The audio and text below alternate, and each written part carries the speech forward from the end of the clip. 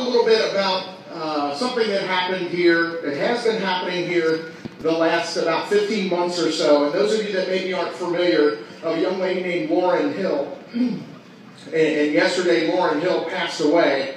And for those of you that aren't familiar with the story, Lauren Hill was a graduate of Lawrenceburg High School, which is right behind you over here in turn number 1, where she was a star basketball player. And in 2013, she got diagnosed with an inoperable brain tumor. And I believe the tumor, DIPG, is the name of the type of cancer that she had. And her one dream, her one goal in life was to play college basketball. And throughout the last 15 months, it's been a roller coaster ride for her, but that was her dream. And she went to the Mount St. Joseph, which is a Division III college in the west side of Cincinnati, Ohio. And her dream was to play college basketball. And the Mount St. Joseph people petitioned the NCAA to try to get the start of the season moved up so that she could play a game of college basketball. And this past November, her dream came true when she was able to play a game of college basketball, scoring the very first points of the game. It was a sight to see. It took place on the campus of Xavier University at the Cintas Center in Cincinnati, Ohio. And throughout her entire illness, her 15 months, one of the other things that she wanted to do, being diagnosed with this inoperable brain tumor that not a lot of people knew about, she wanted to raise as much money as she could to fight off other children and other people that were diagnosed with cancer, and in particular DIPG, the type of cancer that she had. And she kept increasing this goal monetarily in value that she wanted to reach. And the game that they had in November, one of the other reasons that they moved it up was because, frankly, they had told her you may not survive until the end of the year, and that would have been the end of this past year. And I tell you what, if you live around here and you don't really know the story, I just ask that you maybe pick up the newspaper and read about this young lady, Lauren Hill, and to come full circle, she raised over $1.4 million that she raised. And this story not only captivated this community here. I live on the east side of Cincinnati, so it happened right here in Lawrenceburg. So you folks are where it all happened. But this is a nationwide story. And I remember waking up yesterday morning, hearing the news that she had passed away, and seeing ESPN report that she had passed away, and Good Morning America and the Today Show, who had documented her story about what she was trying to do to raise money for other people less fortunate and to try to help save lives in the future from this terrible disease that she had.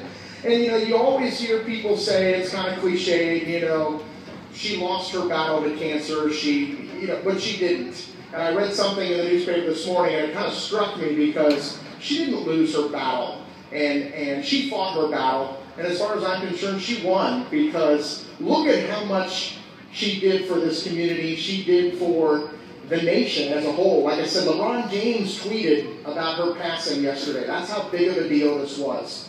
And it breaks my heart. I never got the opportunity to meet Lauren Hill. I sure wish I did. Maybe some of you know her personally and know her family personally, and our hearts and our prayers go out to them as, they deal with a difficult time. And nobody can imagine, you can prepare for something like this, but it never truly prepares you for when it happens. And so, folks, I just ask you, we're going to take an opportunity here where we're going to have a moment of silence. And as a couple tributes to Lauren Hill, we're dedicating tonight's Youth Sports Nights to Lauren Hill. And you can see behind us, we have 3 race cars sitting out here. Lauren Hill's basketball number was number 22.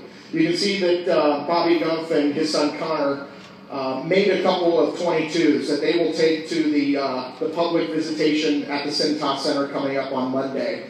We also have 3 of our race cars out here that just so happen to have the number 22 on the side of their race cars. We've got Mike Weber here on this car closest to you in the grandstands, Tony Anderson in the middle, and Tim Schumacher, who I'm being told has some distant relations to Lauren Hill and her family. He decided to run the 22 this year in honor of Laurel Hill. On the top of his race car, you can maybe see where it says "The Cure Starts Now," which is the name of the foundation that Laurel Hill has been a part of. So, ladies and gentlemen, I just ask that this time what's going to happen is I'm going to ask you for a moment of silence.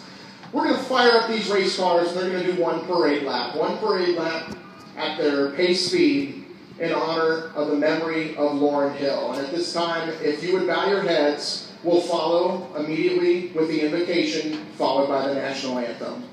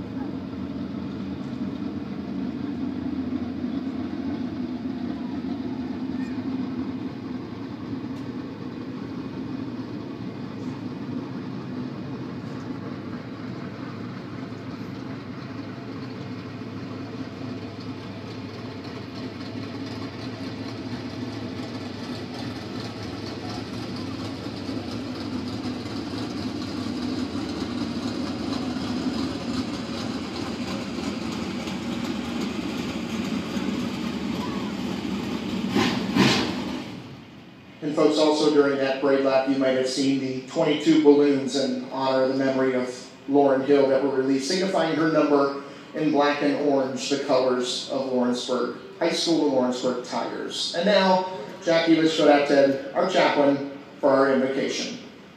Thank you.